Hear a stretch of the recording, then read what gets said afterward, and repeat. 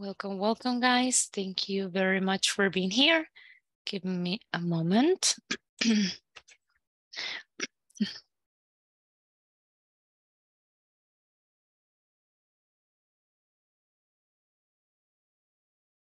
Ahí voy, chicos. Veamos. Let me see. Ahí está. Ok, perfecto. I'm going to share the screen with you. Comparto pantalla.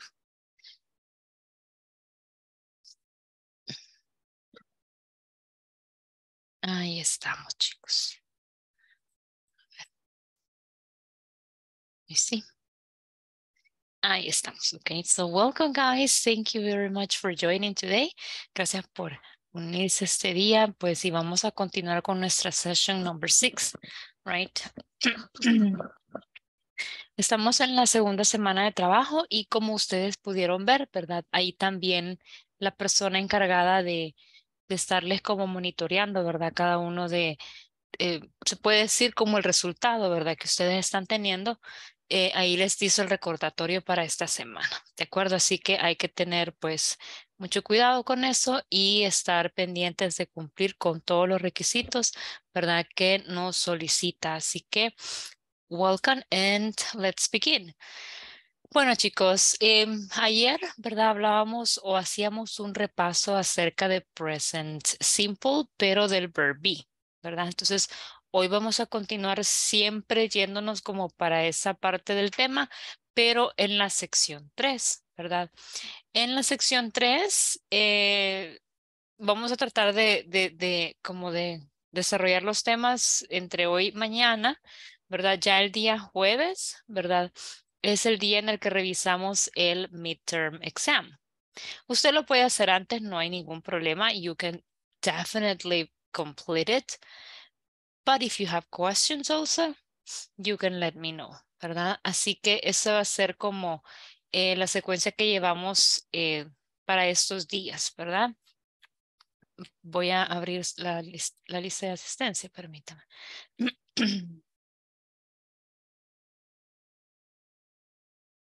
Give me a second, está cargando todavía. Aquí estamos. Vamos a ver. Today is the 22nd, ¿verdad? Es el 22. Así que vamos a movernos para esa fecha. Aquí está, 22. Bye. Ok, voy a pasar lista entonces antes de comenzar, solo para que no se me vaya a olvidar. ¿Verdad? Vamos a ver, Ana Beatriz Salamanca Rodríguez. Present, teacher. Thank you very much. Andrea Verónica Maltés de Nerio. Andrea Verónica. Carolina Roxana Ruiz Oliva. Cristian David Castro Rivera. Present, teacher. Thank you. Damaris Elizabeth Urquilla Artiga. Darlings Gabriela Segovia Ábrego. Ok. Elba Morena Olivar Portillo. Present, teacher. Thank you. Fátima Natalia Ramírez Sánchez. Present, teacher. Thank you. Gabriela Carolina Calderón Jarquín. Present, teacher. Thank you. Guillermo Timoteo Iglesias. Present, teacher. Thank you. Gustavo Alexander Galvez Palacios. I'm here. Thank you. Isabel Noemí Vanegas Coreas. Juan Javier Moreno Rivas. Present, teacher. Thank you. Manuel Alejandro Vázquez Serpas. María Elena Martínez de Escalante. María Santos López López. Norma Lisset Crespino Orellana. Present, teacher. Thank you. Sara Cristina Moreno Quijada. Huberto Isaí Benavides Larios. Huberto. Víctor Alexander Alfaro Chávez. Present, teacher. Ok, thank you. Wilson Armando Villa Galdames. Present teacher. Thank you. And Zulma Maribel Guerrero Mejía. Present teacher. Perfecto, gracias chicos. Okay, so let's begin, ¿verdad? Ups, creo que ahí había un micrófono activado. Okay, guys, so I was saying, ¿verdad?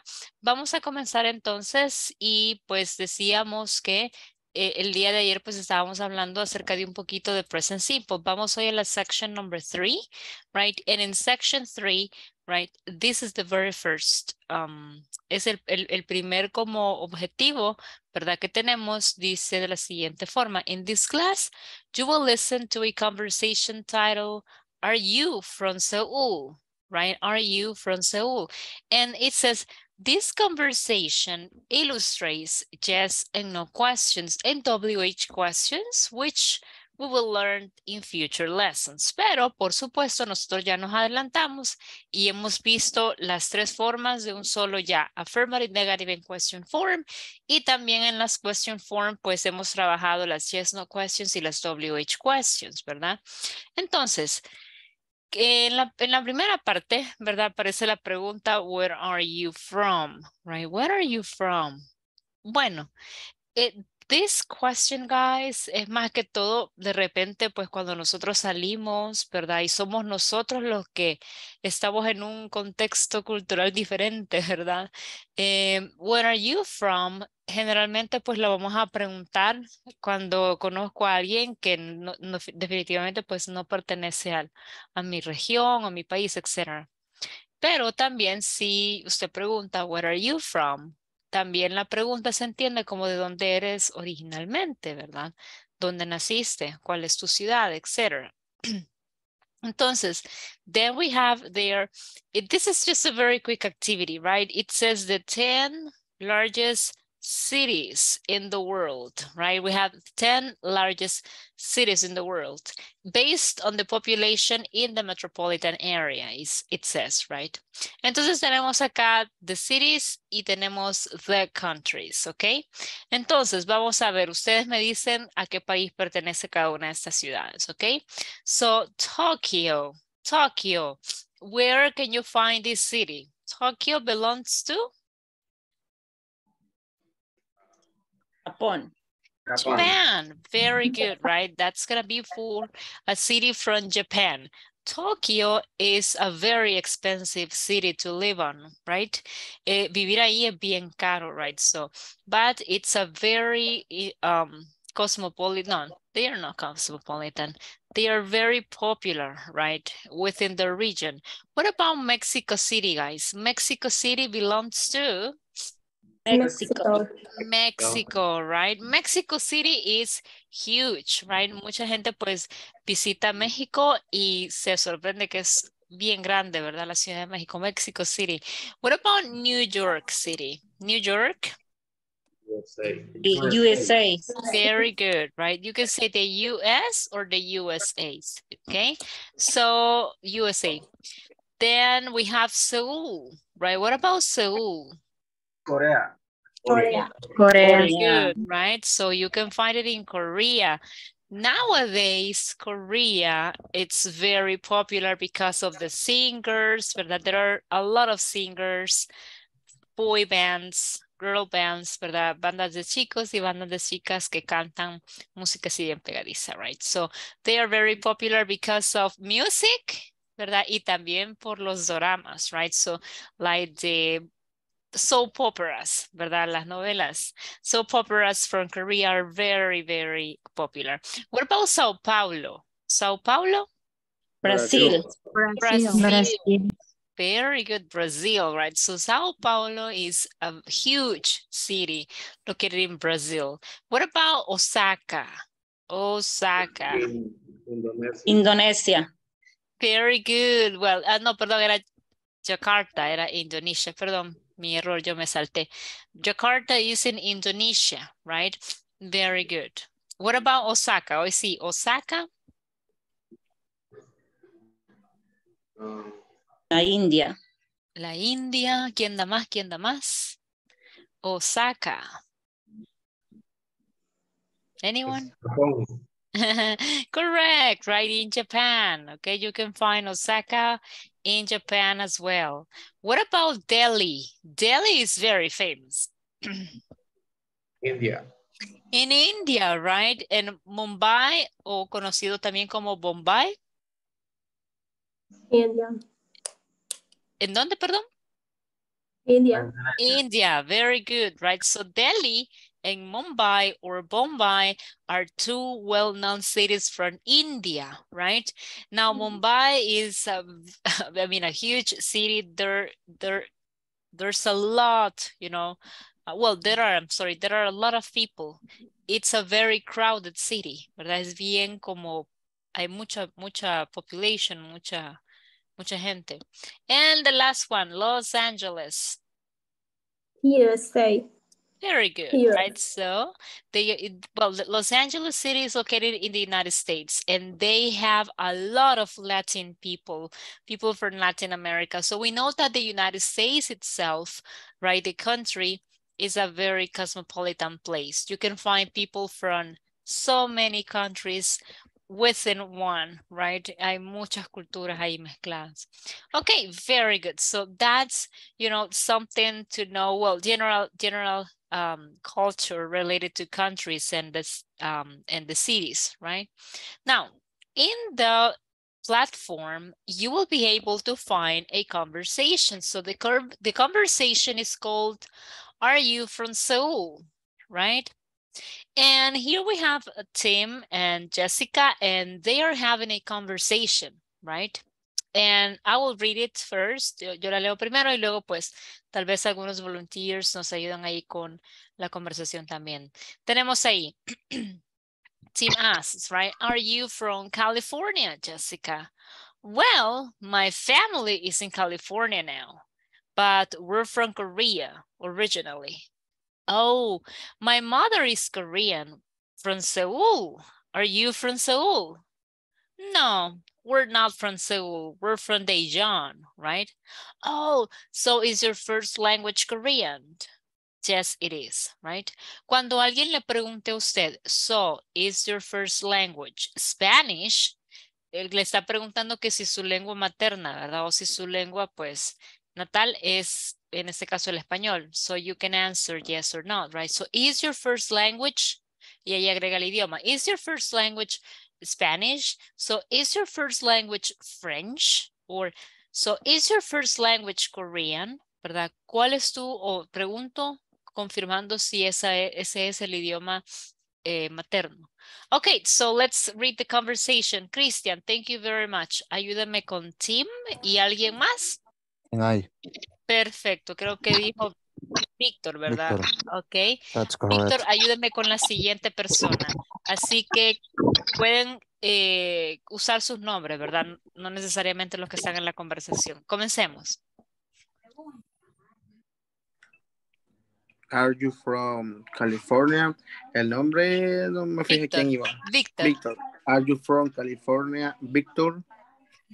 Well, my family is in California now, but we're from Korea originally. Oh, my mother is Korean. From Seoul. Are you from Seoul? No, we're not from Seoul. We're from Daejeon. Oh, so is your first language Korean? Yes, it is. Very good. Excellent, guys. Good job, okay? Now, just the pronunciation is Seoul, right? Estamos hablando de la ciudad de Seúl or Seoul, right? And Daejeon. Muy bien. Excelente.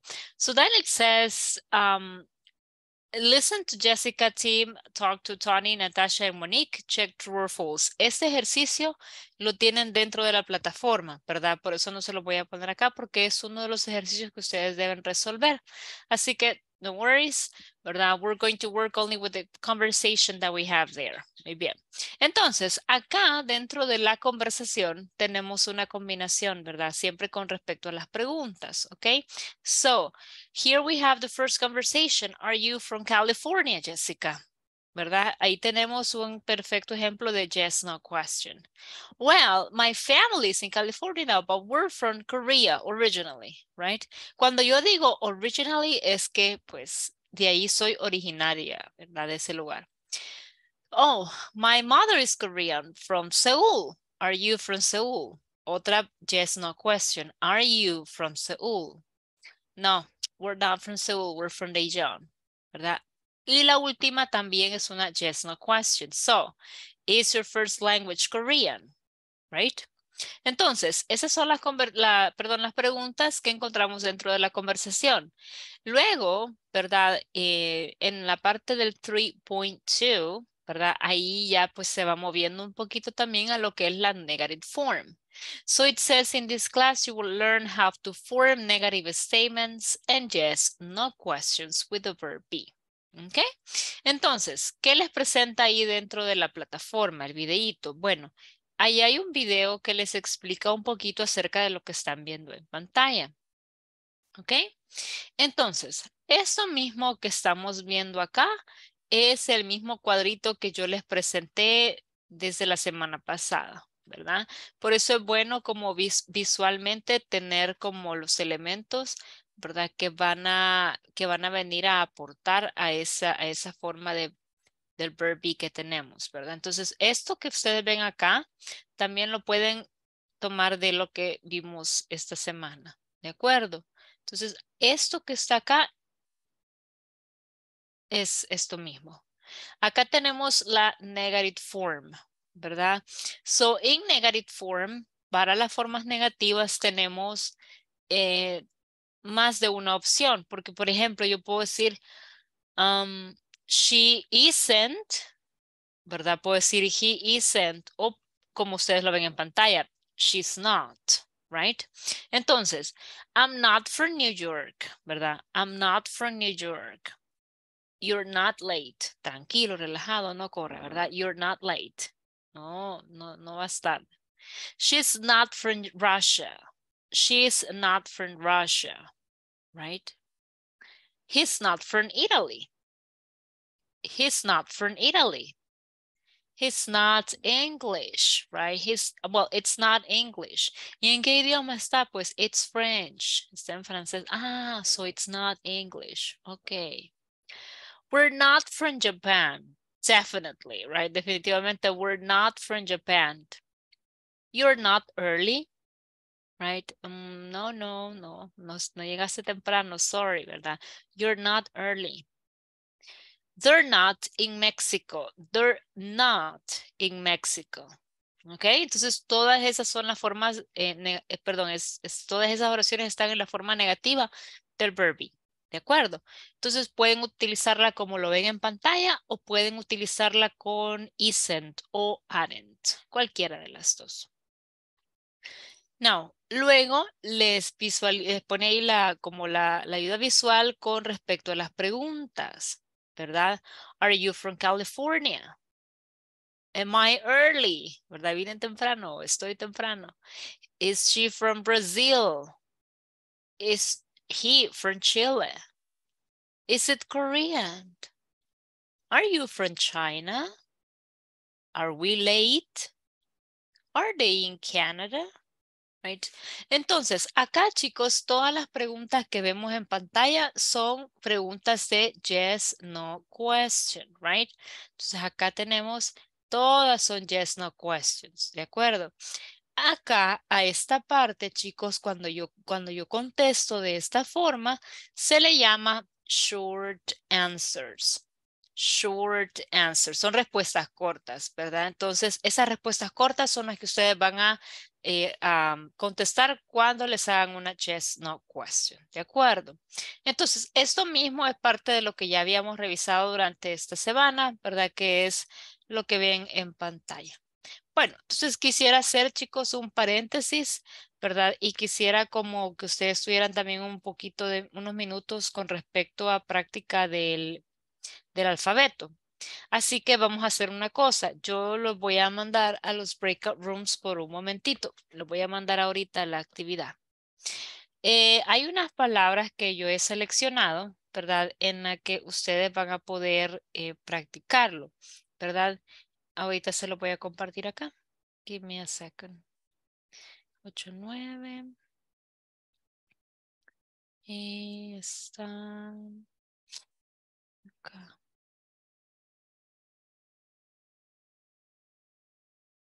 Es un listado de palabras y ustedes, ¿qué es lo que van a hacer? Bueno, simple y sencillamente tienen que deletreárselo a la otra persona, ¿verdad? Que esté con ustedes. ¿Ok? Deletrearle las palabras para que puedan practicar lo que es el abecedario. Give me a second, que ya las perdí.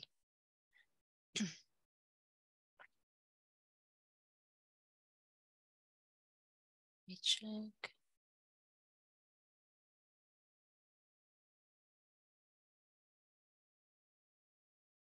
Aquí está.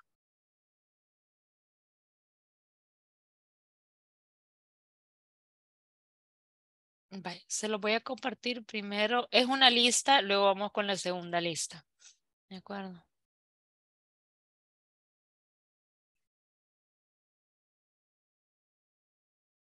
Le tomé captura porque ya la había guardado y no me la presento ahí. Vaya, chicos. Por ejemplo, tienen ahí, váyanse a WhatsApp, look at the chart, vean ahí las palabras que tenemos, ¿ok? So, for example, ¿verdad? Un volunteer para deletreo, volunteer.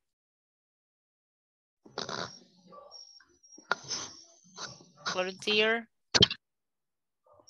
Ok, Guillermo, ahí tenemos en el chat de Zoom una palabra que es improvement, ¿ok?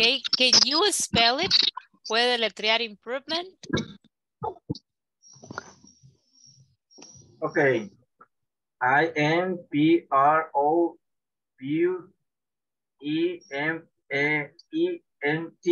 Correct, right? So that's going to be I-M-P-R-O-V-E-M-E-N-T. Improvement, right? What is the meaning of improvement, guys? ¿Qué significa improvement? Improvement. ¿Alguien que sepa qué significa? Mejorar. Muy bien. No, en este caso es un nombre, es un noun y es mejora. Improve, si sin el ment al final, improve, sí es mejorar, pero este es improvement, que es mejora. So, vamos a hacer la actividad y vamos a hacerlo así. Ustedes van a preguntarle, ¿verdad? A la otra persona, how do you spell? ¿Cómo deletreas? How do you spell? Y la otra persona pues va a deletrearle la palabra que usted va a seleccionar. De acuerdo. How do you spell? Y luego dice la palabra. How do you spell improvement? Oh, improvement. I-M-P-R-O-V-E-N. V-E-M-E-N-T. Improvement. ¿Verdad? Entonces, vamos a dejarlos acá con la actividad. Cualquier pregunta me avisan. ¿Verdad? No sé si quedó clara la instrucción o si quieren otro ejemplo.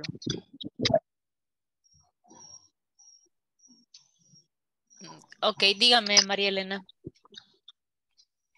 ¿Puede repetir cómo era la pregunta que vamos a hacer, por favor? Sí, Lo claro que podría sí. escribir. Ahí está en el chat, ahí lo dejé en el chat de Zoom. Ok, Ajá. gracias. You're welcome. La pregunta que vamos a hacer es how do you spell, right? How do you spell? How do you spell? Muy bien. How do you spell? Y luego la palabra. How do you spell improvement? Or how do you spell zebra? Or how do you spell television, right? Vamos a hacer la primera lista y luego vamos a pasar a la segunda. ¿De acuerdo? No sé si contesté su pregunta o hay alguna duda. Todo bien, gracias. Perfect, you're welcome, ya sabe. Vaya chicos, entonces voy a abrir los breakout rooms en este momento. Vamos a ver. Son 17 conmigo. Así que vamos a abrir 8. Ahí está. Vaya chicos, ahorita les va a aparecer ya para que se unan, ¿verdad? Por favor, váyanse agregando y vamos a ir haciendo el deletreo. De acuerdo, yo voy a ir visitando cada uno de los breakout rooms. Vamos, vamos, vamos. Eso.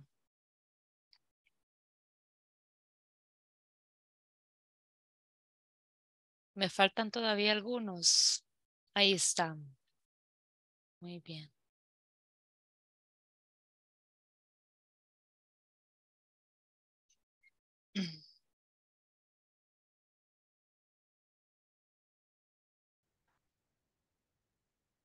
Hey guys, hi Victor and hi Fátima. Entonces, no sé si van a comenzar con las preguntas, ¿ok?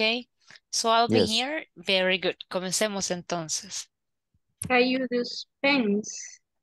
Dijo la pregunta al principio, ¿verdad? How do you spell? Muy bien. How do you spell? Y luego la palabra. Muy bien. Okay. And first, Ujú, how do you spell remember? ujú. Deletreo remember, ¿verdad? Yep, Yes. correct. Sería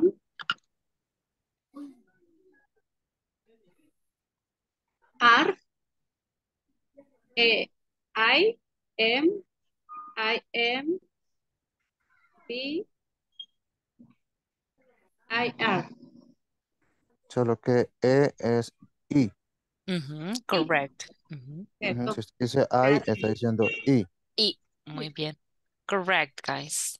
So you can continue with the other, with the next word, y yo voy a ir a visitar a los otros chicos, ¿de acuerdo? Cualquier pregunta me avisan.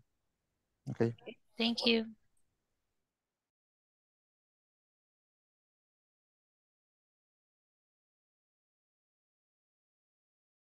Em, 19, Neteen.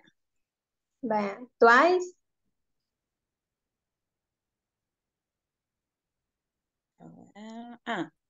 TWECE. I, I. highly. twice, Eh, ICE, right? Ujú. English, A ver. la última que está aquí. ENGLESS.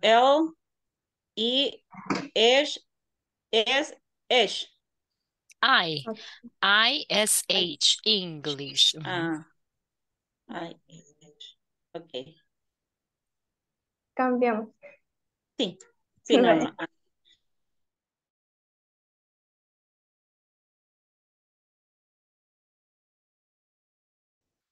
Ok.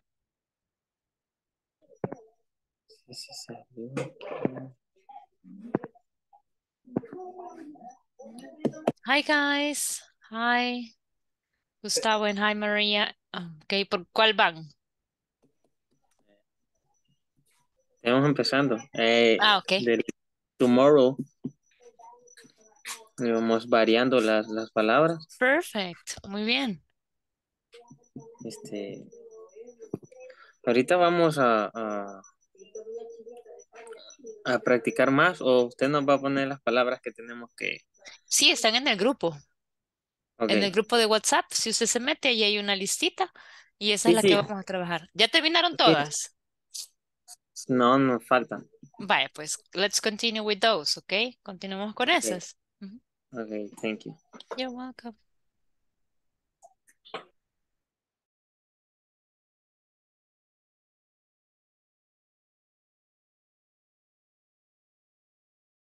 You spell ceiling. Okay, Ceiling. Okay. How do you spell twice? Right. Okay. T W E. No. No. T W E C A A. No. No. Okay. T W E I A C A E E. E. Se me olvida la E. Okay. How do you spell sidewalk? Sidewalk. Okay.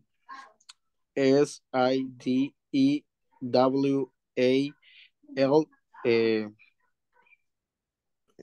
Bueno, casi no me acuerdo. K, creo que es. K. No, no, K A, sí. B, C, D, A, B, C, D, F, G, K. A, B, C, D, A, F, K. K, right? If K. it's K, K. es la Es K. K. Sí, es K. Ajá, K. es K. Okay. Sorry. Okay. How do you...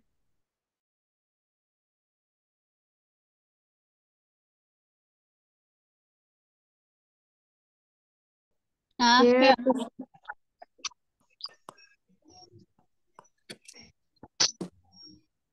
H E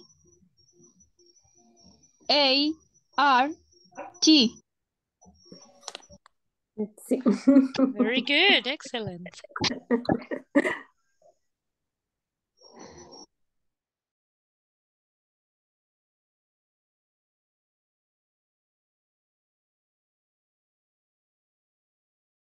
Es H. Sí. Ajá. How do you ya te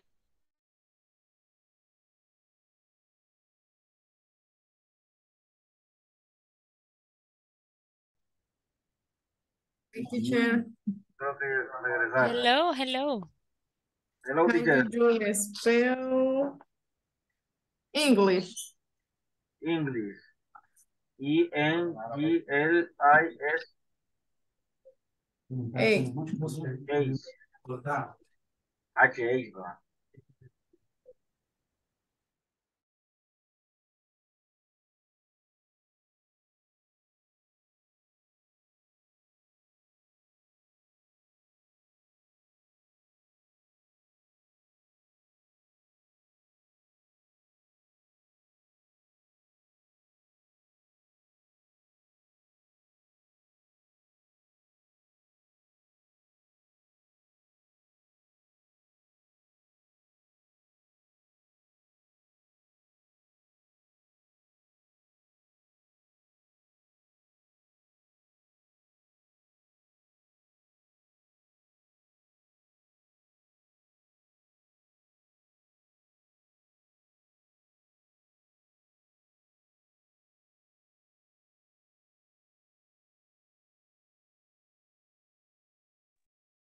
Welcome, bienvenidos todos. Okay, that was a quick review about spelling. ¿Verdad? Estuvimos practicando, mejor dicho, un poquito acerca de spelling. Okay, now we're going to continue with the class. Pero antes de continuar con la clase, ¿hay alguna pregunta de vocabulario, del vocabulario que vieron? Questions about the vocabulary that you studied? La H y las vocales me he puesto. Ok, very good. Yes, generalmente pues cuesta un poquito, ¿verdad? Con las vocales porque nos confundimos y es lo más normal, ¿verdad? Confundimos la I y la E en español, right? So we know it's la E que es I y la I es I. Es un solo rollo, right? And that's the reason why it becomes a little bit difficult. Ahorita les voy a compartir una canción que es una canción viejita, pero que les va a ayudar con las vocales, ¿ok? Ya se las paso. Es A-E-I-O-U. Esa es la canción, pero, ¿verdad? Lleva un ritmo completamente diferente. Ahorita se los comparto. I'll share it with you. Ahí en el chat, ¿verdad? Ahí está de 8 a 9. Y es para que practiquen las vocales, to practice the vowels, right? Por razones de que el video pues está en YouTube, no puedo poner la canción, tampoco puedo cantarla ni darles un hint, pero esa canción muchos de ustedes probablemente ya la han escuchado antes y créanme que les va a ayudar un montón a que no se le olviden las vocales, ¿verdad? Porque ese es el nombre de la canción A-E-I-O-U, right? A-E-I-O-U. Entonces son todas las vocales que tenemos en inglés. Así de que that song can help you with that. Y también H. A mí en lo personal, no sé por qué, pero siempre me costó la letra R. Okay, R. Yo decía R. Yes, R, right? Entonces, those are some of the tips that you can remember to practice a little bit with your vocabulary words, okay? ¿Alguna palabra que no haya sido como comprendida durante el ejercicio de la lista que les pasé? ¿O quedó todo claro? ¿Alguna I have a palabra? question. Yes. What's mean ceiling? What's the meaning of ceiling? Ceiling es la parte del techo, pero por dentro. También ceiling se le puede llamar el cielo falso, ¿verdad? Sí, O la parte de adentro del techo. La parte de encima es roof, que roof, techo. es techo. Muy bien. Ya ceiling es la parte dentro de la casa, tope hacia arriba, right? That's the ceiling. And you can also call it cielo falso. What is, Correcto. Continue. Very what good. is the meaning de no sé cómo es. Veamos la lista. Está antes de Island. Antes de island. Riddle, ok, muy buena pregunta. ¿Qué es una riddle, teacher? What is the meaning of riddle? Riddle es adivinanza, ok, una riddle, es una adivinanza. Muy bien. Y you're welcome. La palabra island, ¿verdad? Es isla, pero no decimos Iceland. ¿Por qué, teacher? Porque Iceland es otro lugar, es otra cosa, ¿verdad?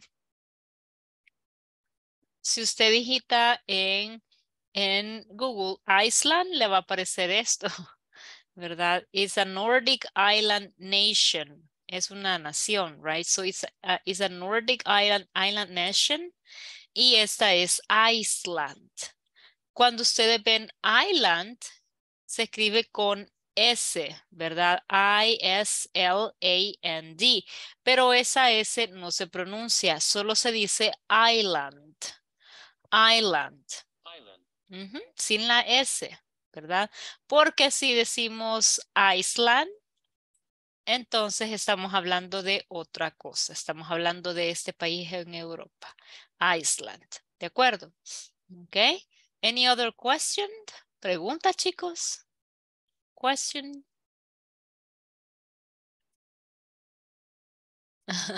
Maritza está escribiendo en la pizarra.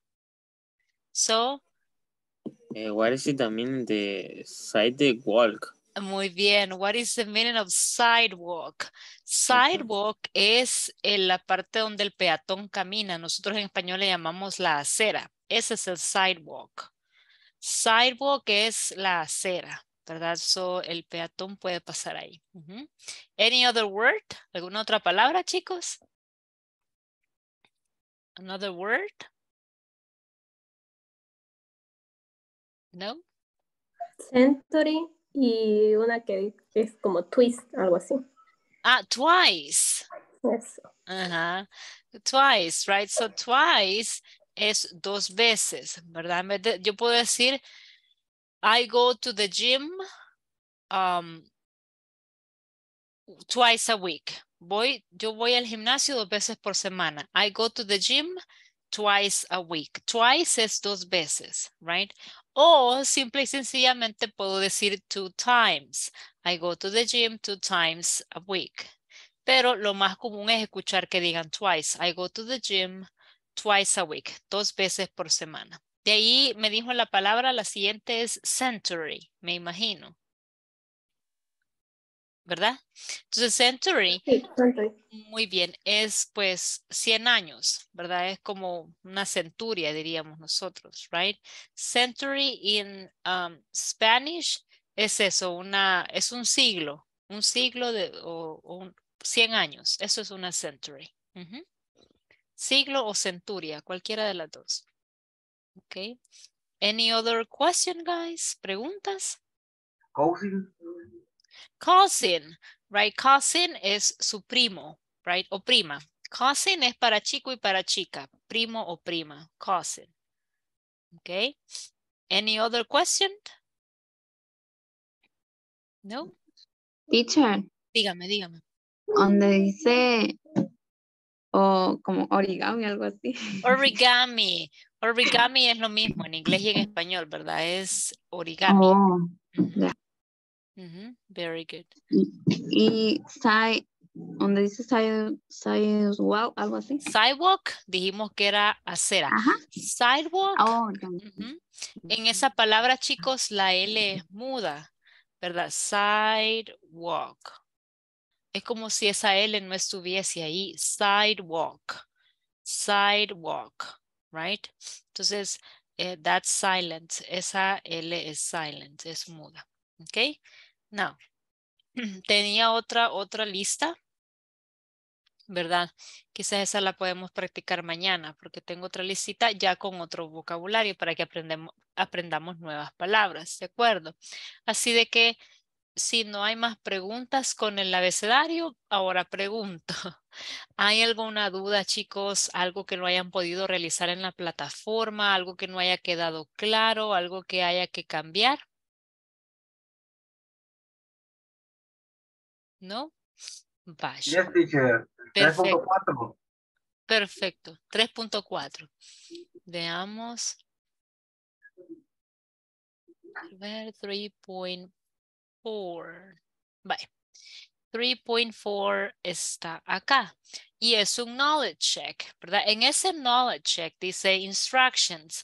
Complete the conversation. Write the correct answers.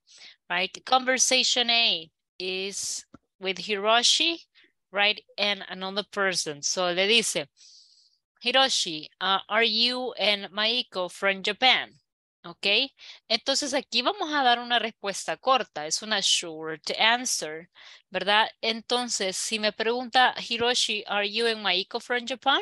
Yo le voy a decir sí, sí somos, right? Entonces, ¿cómo voy a responder eso? Yes, we Yeah. are. Muy bien. Are. Oh, right. Y luego hay una pregunta. ¿Y cómo sé que es una pregunta, teacher? Porque termine con question mark y me deja un espacio en blanco antes del subject, indicando que es un verbo. Entonces, ¿cómo completo esa pregunta? Oh, Are. Are you from? Are you? muy bien. Solo que este are lo voy a dejar en mayúscula porque estoy iniciando la pregunta. Oh, are you from Tokyo? Right? Are you from Tokyo? Voy a traer esta por acá, permítame. Luego la siguiente tenemos no y dice plural. Ah, o sea, teacher, que aquí la pregunta se les está haciendo a ambos. Are you from Tokyo? ¿Son ustedes de Japón? Perdón, de Tokio, right? Entonces, ¿cómo voy a responder en esa sección? No. We are. Ah, muy bien. They are. En este caso, no, right? We are not. We No, we are are not. not.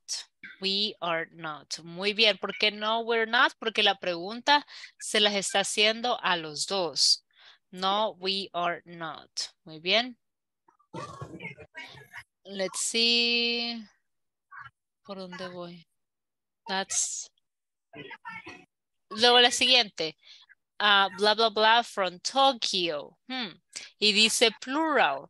Entonces, muy probablemente lo que está diciendo es sí, somos de Tokio, right? ¿Cómo diríamos eso? We are. Yes, we Es are. que ahí es donde yo me topé que no llevaba así era de, pero me topé que me ayudaba de we. Sí, en este caso no, es we are. Puede usted decirlo así, we, apostrophe are, ¿verdad? O lo puede dejar completo también, ¿verdad? We are from Tokyo, from Kyoto, right? We are from Kyoto. Ok. Entonces, no sé si ahí están todas incluidas las que usted necesitaba revisar. ¿O hay alguna otra pregunta? Vamos a ver si... Ahí está, salieron buenas. ¿Yo sí? Ok. ¿O hay algún otro que quiera resolver acá? La que sigue es la que me tenía duda, tengo duda Ah, yo. vaya, perfecto, hagámoslo. Entonces, esa ya es conversation 2, ¿verdad?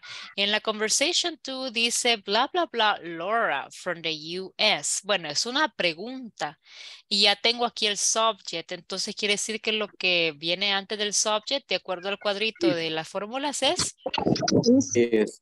muy bien, is. Y con mayúscula porque estoy comenzando la pregunta. Is Laura from the US, right? Is Laura from the US?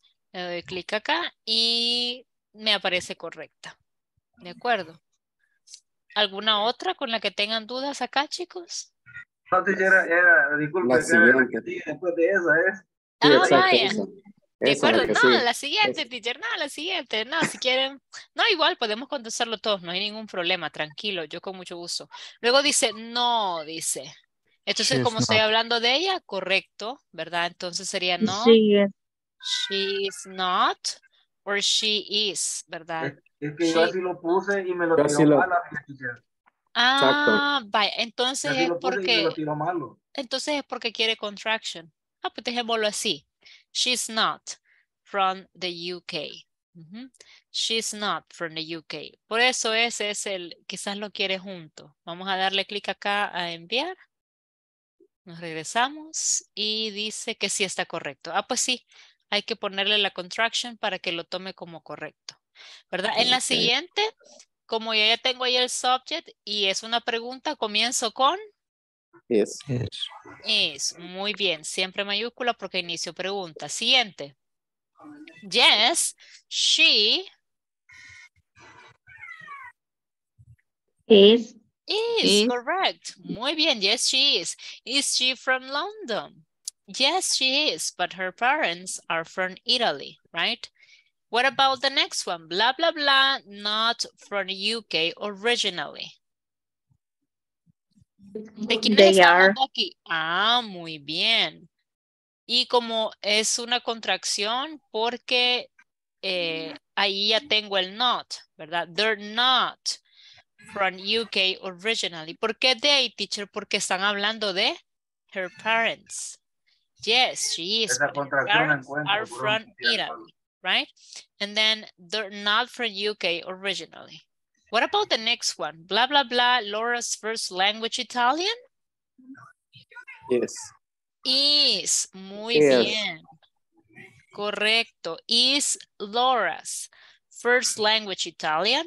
Teacher, pero ¿por qué is? Porque estamos preguntando por el idioma natal o el idioma, pues, de Laura, right? Is Laura's first language Italian? No, no lo es. ¿Cómo digo eso? Not. It's. Ah, muy bien. It's not, right? No, it's not. Ok, no, no lo es. Es inglés. Entonces, it's. Muy bien. Sería it's English. No, no, no es ese, ¿verdad? No es Italian. It's English. Ok, siguiente. Bla, bla, bla. Selena and Carlos from Mexico. Her. Are. Are. Muy bien. Es Are. are porque estamos hablando de Selena and Carlos. O sea, are they from Mexico, right? Are Selena and Carlos from Mexico? No, no lo son. Digo, no, They. they. They are. Muy bien. Quizás dejémoslo con contraction porque aparentemente sí lo pide la plataforma porque el not está completo. Entonces, no, they're not. Ok, son de Brasil. How do you say that? They are. Ah, muy bien. They are o they're. Cualquiera está bien. They are from Brazil, right? Next question. Are. Are you? Are. Muy bien. Are you from Brazil too? No. I'm. I. Muy bien. No, I'm not. I am. I'm from Peru. ¿Puede decir I am? o puede decir am, pero creo que está pidiendo bastantes contractions la plataforma, así que ocupemos contracciones en todas las que se pueda. So, Are. ¿por qué Is. are? Are Ok. you. En este caso es is. ¿Por qué, Is. teacher? Porque Oh, es este un lenguaje. your, este your es un possessive adjective. En realidad todo el subject is your first language Spanish, right? Tu idioma natal. So, is your first language Spanish, right? Yes, it Is. is. Muy bien.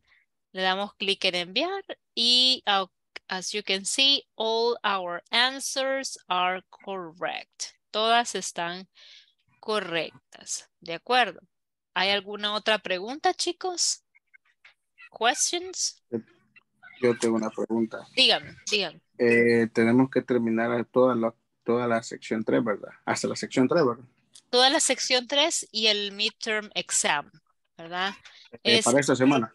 Sí, para esta semana, correcto. El midterm exam, chicos, está acá, ya se los muestro. Give me a second. Okay. Acá cuando usted ha terminado la sección 3, le da clic en siguiente y le va a aparecer el examen, que es este. Hay un listening exercise. Son bien cortitos, miren. Tiene 4 questions, 4 preguntas, ¿verdad? Y así se van moviendo, vienen con letras, como les digo. Ahorita estamos en la sección B, ¿verdad? Y son 3 exercises. Luego, letter C. Tenemos ahí 1, 2, 3, 4 exercises. Y así, sección D, check your response. ¿Verdad? Son bien cortitos los exámenes, chicos, ¿verdad? Complete the question and answer correctly. Letter F, complete the conversation, use the correct prepositions, ¿verdad? Es un ejercicio de prepositions y es de seleccionar. Luego tenemos un complete the conversation, ¿verdad? Similar al que acabamos de revisar, solo que es muchísimo más corto. Luego, por último, está el complete the conversation, ¿verdad? Que es con una selección múltiple. Entonces, ese es el examen, es bien cortito. El examen se discute el día jueves, pero si usted tiene preguntas antes del día jueves, no hay ningún problema. I can answer that. Yo las puedo contestar. ¿De acuerdo? No sé si tienen alguna pregunta, chicos, hasta el momento. Questions? Para ese examen, Dígame, Ana Beatriz. para ese examen, no sé, como con los ejercicios de plataforma, ¿verdad? Que Sí. se puede verificar si está bien o está mal. Es Si correcto. le da una vez de enviar, ¿queda así o se puede volver a intentar? Muy buena pregunta, Ana. No, en ese caso no se preocupe. Usted de repente si se equivocó o cambió de opinión y lo quiere cambiar, you can do it at any time. No problem. Es igual que todos los demás ejercicios de la plataforma. Es correcto. ¿Eso debe terminarlo para el jueves, teacher? Sí, también. Para el jueves ya debe estar finalizado también toda la sección 3 más el midterm exam. También si ustedes quieren avanzar después, no hay ningún problema. Es correcto. Cristian, dígame, usted tenía una pregunta. Sí, ya lo acaba de decir. Vaya. Voy a avanzar. Sí, perfecto. You're welcome. Sí, chicos, así que questions are welcome. Las preguntas pues son más que bienvenidas. Y sí, hay que finalizar esto para el día jueves para no tener pues ningún inconveniente. Ahora bien, let's go back to the conversation, to the presentation. Dentro del video, ¿verdad? El instructor que les comparte un poquito acerca de la información que ustedes han estado revisando, les da como más detalles, ¿verdad? Prácticamente, chicos, lo que ustedes están viendo en pantalla, otra vez es el mismo cuadrito que ustedes ya tienen, ¿verdad? I am not from New York. You're not late. ¿Cuándo, teacher? Cuando quiero hacer oraciones negativas, ¿verdad? Es el verbo to be más una partícula que es not. Yo no digo I know from New York, no. Digo I am not from New York, ¿verdad? Luego tengo el verb to be. Ahí creo que se equivocó el instructor. Ahí quiere decir verbo to be. Tengo el verb to be plus subject plus complement, que es para las preguntas de Yes, no questions, ¿ok? Vale. Vamos a finalizar con una práctica así cortita de lo que es, de lo que es el verb be, ¿verdad? Pueden activar sus micrófonos, no hay ningún problema, ¿verdad? Así que vamos a completar la conversación. So tenemos, number 1, Hiroshi, are you and Maiko from Japan? Yes, we Are. are. ¿Les parece conocido el ejercicio? Yeah. Okay. Oh, Is. are, ¿verdad? Porque es are you from Tokyo, ¿ok? No, No, aren't. I'm not. I'm not. I am from I am. Kyoto. I am from Kyoto, right? Number 2. Is. It's Laura. Is Laura from the US? No, Is not. She's she's not. She's from the UK. Next question. Is. from Is she? Is she from London, right? Yes, she Is. She is. Yes. But her parents are from Italy. Aren't. ¿Quién? Are. There. There, ¿verdad? They are. They're not from the UK originally, right? Next. Is Laura It's- first? It's It. Laura. is Muy Laura. Is bien. Laura's first language. Correct. Is Laura's first language Italian? No, No. It's No, it is no. not. It's- Oh, it's not. Correcto. It is English. It's English. Muy bien. It is English or it's English, okay? The last one. Are Are. Muy bien. Because Mhm. we're talking about Selena and Carlos, right? Are Selena and Carlos from Mexico? No, No. they are. They are. They are. they are or they're They are not. They are from Brazil. They are from Brazil. Correct. They're from Brazil. Next. Are you? Are you? You from Brazil? No, I am not. I am not. I'm from Peru, so Is yours? Is. Is. Yes. Yes, please. Yes, it is. Yes, it muy is. bien. Correct, guys. Very good. Good job on that. Chicos, muy buen trabajo, ¿verdad? Ya pueden apagar sus micrófonos, por favor. Y ahorita voy a pasar lista, ¿verdad? El día de mañana pues vamos a continuar siempre con eso, pero ahorita pues I need to move on, ¿verdad? Vamos a ver. Ana Beatriz Salamanca Rodríguez. Present teacher. Thank you. Andrea Verónica Maltés de Nerio. Present teacher. Thank you. Carolina Roxana Ruiz Oliva.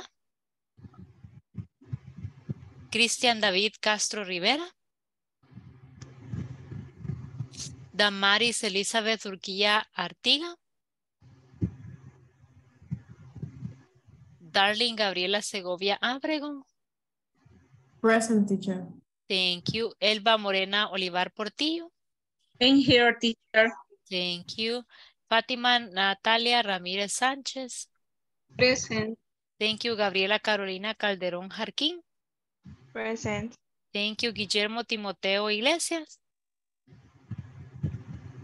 Present teacher. Thank you. Gustavo Alexander Galvez Palacios. I'm here. Thank you. Isabel Noemí Vanegas Coreas. Juan Javier Moreno Rivas. Present teacher. Thank you. Manuel Alejandro Vázquez Serpas. María Elena Martínez de Escalante. Present teacher. Thank you. María Santos López López. Present teacher. Thank you. Norma Lisette. Permítame. Norma Lisette Crespín Orellana. Thank you, Norma. Present teacher. Excellent. Sara Cristina Moreno Quijada. Y Huberto Isaí Benavides Larios. Víctor Alexander Alfaro Chávez. Present. Thank you. Wilson Armando Villagaldames. Present. Thank you. And Zulma Maribel Guerrero Mejía. Present, teacher. Thank you. Vaya, Cristian, ahorita. Cristian. Sí, ya aquí ya lo tengo que sí está con nosotros. Y antes había dicho Andrea Verónica y María Santo que estaban ahí. Va.